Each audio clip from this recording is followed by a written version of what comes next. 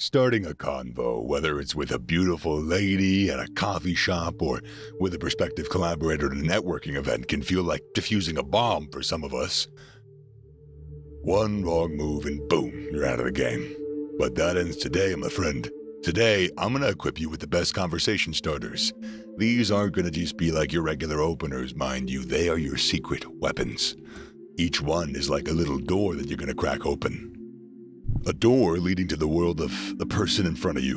And the best part, you don't have to be a mastermind to pull these off. All you need to do is be genuinely interested in the other person and have a bit of courage. You ready to transform your conversation game? Hell yeah? Well, let's dive into it then. Chapter 1. Compliment her style, looks. Starting a conversation with a lady isn't about rehearsed pickup lines. No, it's about being genuine. It's about appreciating what makes her stand out. You see a beautiful woman and you're drawn to her, right? But why? Is it her dress, her hair, or her intriguing aura? Pinpoint it, dude. Women put effort into their looks, and a compliment on that effort goes a long way. But keep it genuine, dude, and I mean it. You don't want to be another faceless admirer showering generic praises. Notice something special about her, something that strikes you, maybe a unique necklace, unusual color combination, a vintage dress. Say it. Just be cool. Don't just be casual. Make it offhand as if you're commenting on the weather. Excuse me, but I couldn't help but notice your unique necklace. It's got a real charm to it. Love it. Or something like, I gotta say your dress really caught my eye. You got great taste. Bam! You just opened the door to a conversation. A genuine compliment feels good, man. It's like a surprise gift of a regular day. And guess what? It often leads to a conversation. She might tell you a story about her necklace or dress, and there you go, you're talking. She's smiling. Chapter 2. A thought-provoking opener. Alright, moving on. You ever found yourself full of a room of potential collaborators, but not a clue of how to break the ice? It's actually not as hard as you're making it out to be. No need to ramble all eloquently or speak fluently about quantum physics. Instead, just hit them with something thought-provoking. The best conversation starters, in my experience, are the ones that stir curiosity. Makes people pause and think. But it doesn't have to be something heavy like, hey guys, what do you think the meaning of life is? Alright? It could be something simple yet intriguing. Some maybe don't do this at like higher class business events, but something like, if you could have a superpower to help you in your work, what would it be? It sounds a little silly, but it's honestly not. It's interesting. It's fun. It gives you an insight into their thinking. You know, little moral scenarios. Maybe that's not your cup of tea? Alright, how about something like, what's the most unconventional approach you've used in your work? This question does two things. One, it gives them a chance to share a story, and everyone loves that. Two, it shows that you're interested in thinking outside the box. And who doesn't love a bit of creative thinking, huh? Whatever it is, the key is to make it about them. Not in a prying sort of way, no, but in a way that shows that you're interested in their thoughts, their experiences. Chapter 3. What conspiracy theory do you believe in? Get this, you're not the only one who loves a good conspiracy theory. They're like guilty pleasures. Some might deny it, but deep down, we all got one theory that we can't help but entertain. So, why not use this to break the ice over text? You're thinking, but it's a text, how intriguing can it be? You'd be surprised. Texting is not just about saying, hey, what's up? It's a whole world of communication out there, my friend, and you gotta tap into it. Start off with something like, oh, this is random, but do you, believe in any conspiracy theories? Now, why does that work? First off, it's unexpected, and unpredictability, my friend, is intriguing. It's not the usual, what's your favorite food, BS. Second, it allows her to share an opinion, and believe me, people love talking and sharing opinions and stuff. She might be into UFOs, or maybe she's convinced that we live in a simulation. Whatever it is, it's gonna give you an insight into her thinking. So why the hell not give it a shot? Chapter 4. The unusual question. You ever been stuck in a conversation that felt as exciting as watching paint dry? Yeah, you've all talked to my dad before. You all haven't? Okay, well, you probably know who I'm talking about then. The usual, what do you do? How long have you been in the industry? God, it's a snore fest, right? Boring questions and people that ramble too much. Now, imagine turning the tables. Imagine a question that they've never heard before. Something that makes them go, nah, that's a good question. A question like, what's the weirdest thing you've learned while working in your industry? Why is this a brilliant opener? One, it's not a usual run-of-the-mill question. It really breaks that monotony. It's fresh, it's engaging. Two, again, it gives them a chance to share a unique story. And again, who doesn't love telling stories? They might tell you about a quirky client or a strange incident at work. Either way, it's going to be a hell of a lot more interesting than the usual. So, where do you see yourself in 5 years? Oh my God, shoot me. Chapter 5. Ask her if you know her from somewhere, even if you don't know her. It's a bit of gaslighting. I know, it's also cliche, but listen to me. It's cliche because it actually works. This one's a classic, and there's a reason that it's stuck around for as long as it has. Here's the scene. You're at the coffee shop or a bookstore, and there she is, a girl who's just your type. Now, you could be that guy who goes straight up to her and starts making small talk, or you could be the interesting one who's a little mysterious, the one who starts it with, "Excuse me, do I know you from somewhere?" And here's why it works so damn well. First off, it immediately catches her attention.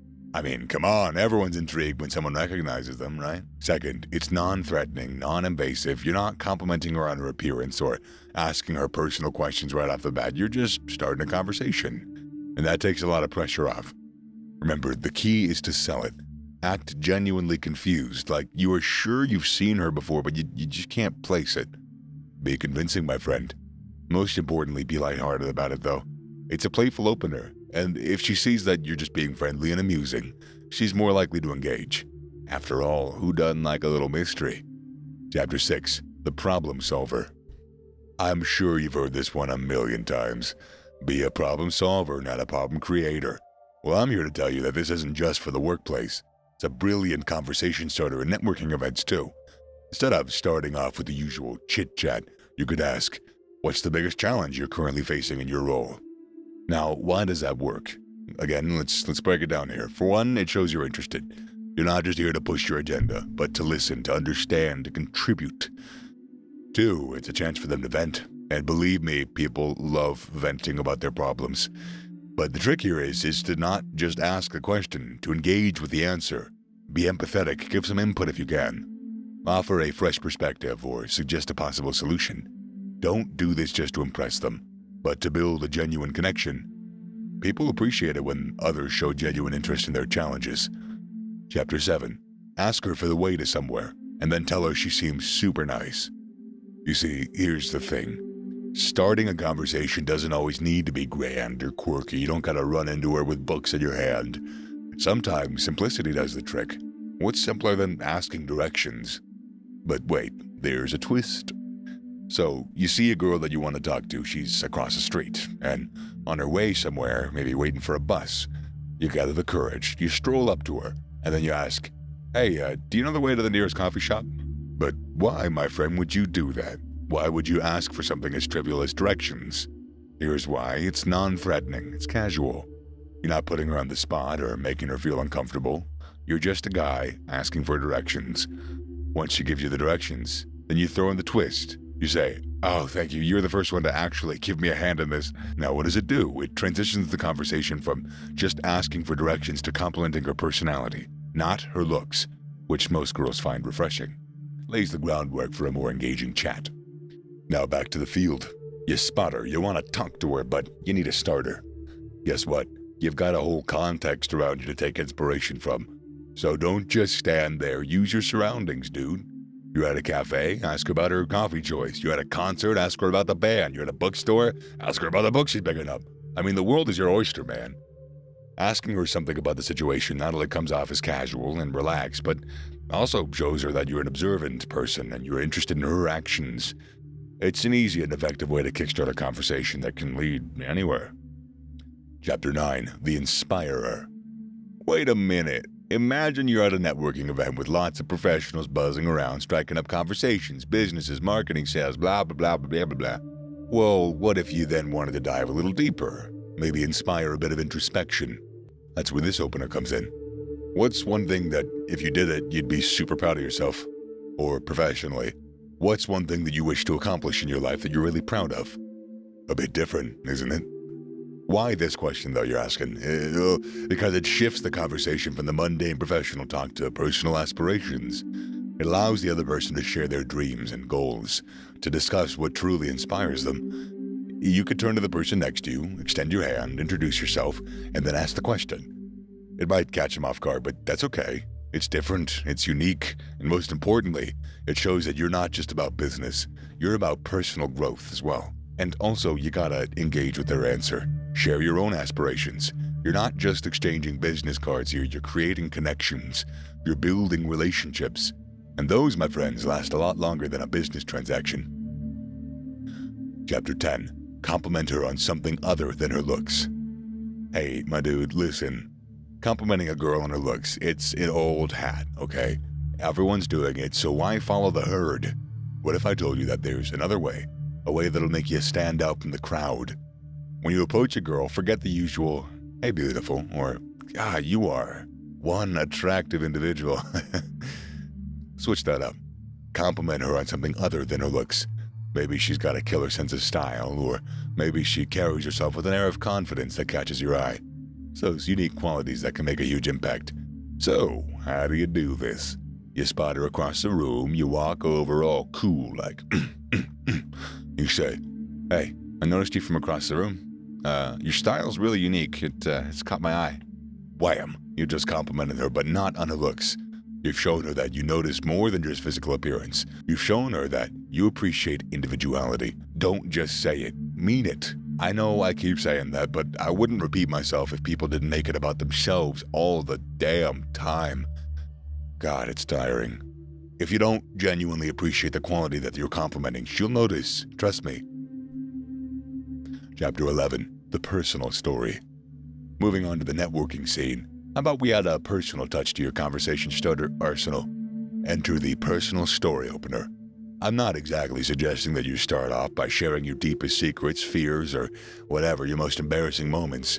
What I'm suggesting is that you weave a relatable personal experience into the conversation. Did you just travel to a place that they mentioned? Did you recently read a book in their field of expertise? Did you just take a course on a topic that they're passionate about?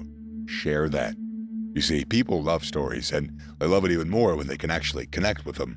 It's a subtle way of showing them, hey, we got something in common. Chapter 12. Who is the most influential person in your life? Take the time to ask her, who's the most, well, probably don't say influential person. Probably say, who's the most important person in your life? Now, before you go off on me, hear me out here. Yeah, that sounds a bit heavy for a text, but that's the point, my friend. We're aiming to get a little bit personal because it shows that you care. It shows that you're interested in who she is on the inside, not just a pretty face in her profile pic. This question tells her that you're genuinely interested in knowing who's shaped her, who's inspired her to become who she is today. And again, try not to be too professional. You're not interviewing her. And her answer is going to tell you so much about what she values, what she respects, what kind of people she admires. And hey, you might even find some common ground in her answer. She might name someone who's also influenced you. Chapter 13. The Can You Help Me? Opener. All right, ready for another networking gem? Meet the Can You Help Me? Opener. Asking for help shows humility. It shows a willingness to learn and respect the other person's expertise. And who doesn't love to share what they know? So, you approach someone, maybe someone you've admired from afar for their work, or maybe someone you think has the knowledge that you need, and you just say, I got a situation. I was really hoping you could help me out. You see, this doesn't just start a conversation. It starts a meaningful interaction. That person, they're gonna remember you. They'll remember that you were the one that was eager to learn, who respected their knowledge enough to ask for it. And maybe down the line, they might just be asking you for help. Who knows? Chapter 14. The Bucket List Opener. All right, dude, imagine this. You're texting her and the conversation is just dragging on. Like a snail on a lazy Sunday. You know what you need? A big old jolt of juice, excitement, and I've got just the thing. So, what are some of the things on your bucket list? What do you want to do before you kick the bucket? Oh, hey, that's why they call it the bucket list. You know, whatever. Be cute. It's an instant adrenaline rush. Suddenly, she's not just typing on her phone anymore. She's skydiving or backpacking through Europe or singing on a stage in a crowd of thousands. And who's there with her, even just in spirit? Yep, bing, bing, bingo, that's right, it's you, my man. So show interest. Ask follow-up questions. Imagine that adventure with her. She tells you she wants to go backpacking, buy tickets to go to Europe right then and there. I'm just kidding, obviously. Chapter 15. Ask her where she comes from. Now, what's the first thing that pops into your mind when you want to know more about someone? You ask about their roots, their beginnings, their home. Where do you come from? See, this question isn't just about a physical location. It's not just about the city or the town she grew up in. It's about her experiences, her culture, her family. It's the foundation of the being that she's become. People's roots shape them. And by asking this question, you're showing interest in not just the current her, but the real her, the one that goes beyond what's on the surface. And let me tell you, dude, the stories you can uncover with this simple question, oh my God, you're going to be amazed at how much you can learn from a singular question. Chapter 16. Have you heard about opener? Here's the things about networking events. They're filled with people that are there to learn, to grow, to innovate. So, hit them with something new, something fresh. Have you heard about the latest development in our industry? Or have you heard about the upcoming conference? This one's a hell of an opener. One, it shows that you're on top of your game, you're knowledgeable, you're keeping up with the latest trends and updates in your field. And two, it's a great conversation starter. Even if they haven't heard about what you're mentioning, they're going to be interested, and that sparks a conversation. And if they have, well, then you got yourself a nice little discussion going. Either way, you're engaging with them on a meaningful level, and that's a win in my book. Chapter 17. What do you look for in a guy? You've been texting her, making her laugh, making her think, but now you want to know where you stand. So what do? You ask her outright is what you do. Don't waste any time. What do you look for in a guy? Yeah, it's a bold move, but here's the thing. It's not just about what she says. It's about how she says it. Is she flippant, not taking it seriously? Maybe she's not into you as much as you are, as you thought she might be. So if she's specific, is she mentioning traits that you have? Well, then brother, you're in. If she starts listing off qualities that sound suspiciously like you, then she's been thinking about you in that way. Trust me. Chapter 18. The biggest challenge opener. You approach someone, and maybe it's someone you admire, someone you've done your homework on, and you ask, what's the biggest challenge you face in your career? You just got real. You just showed that you're not there for small talk. You're there for the big guns. You want to learn from their experiences, their trials, and people respect that. People respect how serious you are about your industry. But also it shows empathy. You're asking about their difficulties, their challenges. That shows that you see them as more than just a business contact, but as a human being with their own unique journey. And who knows, their story might just inspire your own career path. All right, remember guys, these are conversation starters, openers. The rest is up to you. I really hope that this helps you break the ice.